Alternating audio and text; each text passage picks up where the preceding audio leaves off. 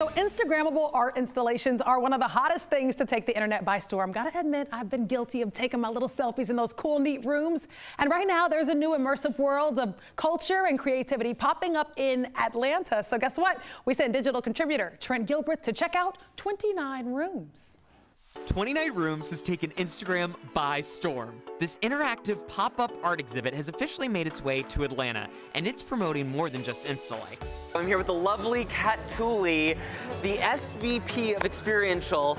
Tell us a little bit about this immersive experience. Yeah. It's not just an Instagrammable hotspot, but like a lot more to that. It's very thought-provoking. Absolutely. So 29 Rooms is our festival of culture, cause, and creativity. It was really birthed out of this idea of, we're talking about all these amazing things on Refinery 29.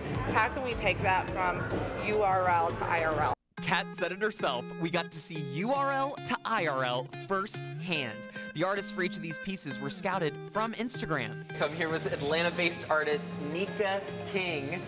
Tell me a little bit about this amazing structure behind us. It's a play on just how we expand our reality and how we're kind of all part of each other's realities. Like walk through it, walk around it, photograph it, and then take a moment just to stare back at the piece since it's staring at you. And that's just one of the 29 rooms to check out in the art park.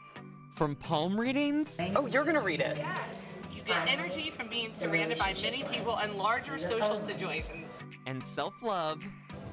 I am beautiful. To powerful conversation starters.